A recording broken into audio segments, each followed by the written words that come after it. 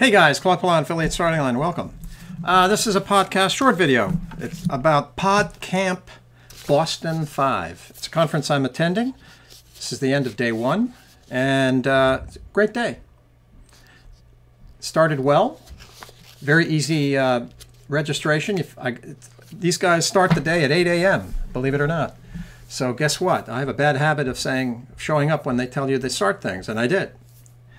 Sign up was all of maybe 20 seconds.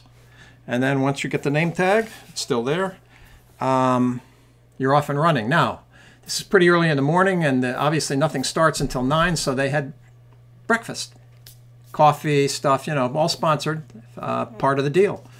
And really a fun presentation by the two organizers, Chris Penn and Chris Brogan, and kudos to them and their staff for doing what they're doing.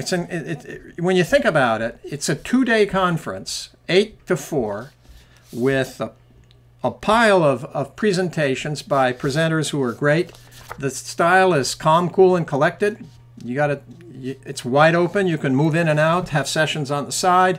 Very fluid, very open. People were great. I met a lot of interesting people, and got a lot of interesting information that I was looking for.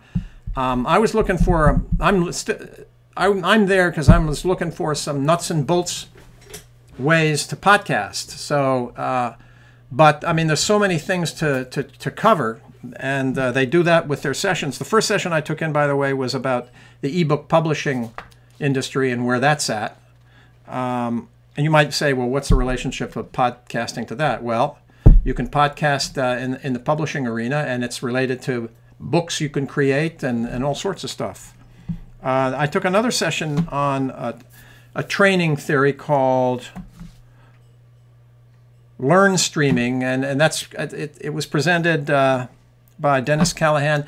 It's a theory of learning and how that theory applies to the internet. It's kind of an interesting way to understand how you might want to organize and present your information, and how people are open to certain types of information, and where in the spectrum of their attention spans and how they process information you do that. So it's kind of high end, but it was interesting.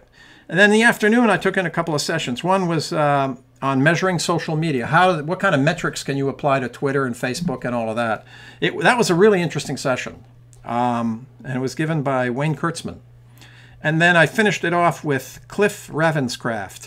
This was a really great session. This is a guy who makes his living podcasting, and he tells you the story of how he did it, the process that he goes through to do it, and how he monetized it.